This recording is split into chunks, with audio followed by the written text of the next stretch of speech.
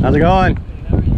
Good, man. I've seen you here for 2 weeks. Yeah. Can I give you one of these? What is it? Well, there's 60,000 abortions every year in Texas, and legal abortions.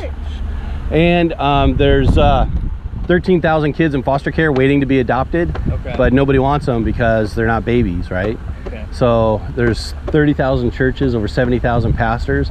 We could make abortion illegal today, easy, quick, it'd be no problem if just the pastors stood up, you know. So what we do is we talk about that, and you know, we're not really here about abortion, we're here about let's follow Christ and do what the Bible says. This is just proof that we're not, as a state, you know, the #1 cause of death is abortion, you know, stuff like that. So you know, we're just, oh, sorry. Oh, go ahead.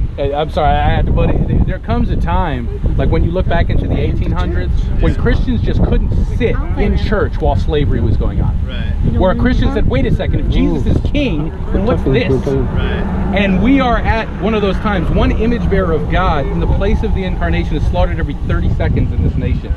60 million since Roe v. Wade. This is not time for like Taco Tuesday, regular Christianity is normal. This is the time when the messages are like preached from the revivals on the outside, where the church is being called to repent on her knees, where the Spirit is coming. It's not just about abortion, it's about the idol of humanism being allowed to raise our kids in these secular humanist indoctrination zones. It's about all the idols that we're allowing in the culture just because we want a safe place to go and experience something comfortable and call it Christianity.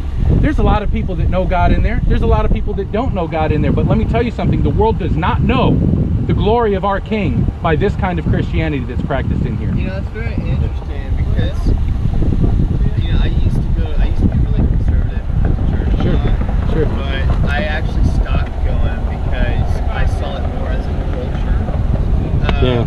You know, Social it's club just a group culture. of people that feel accepted amongst themselves.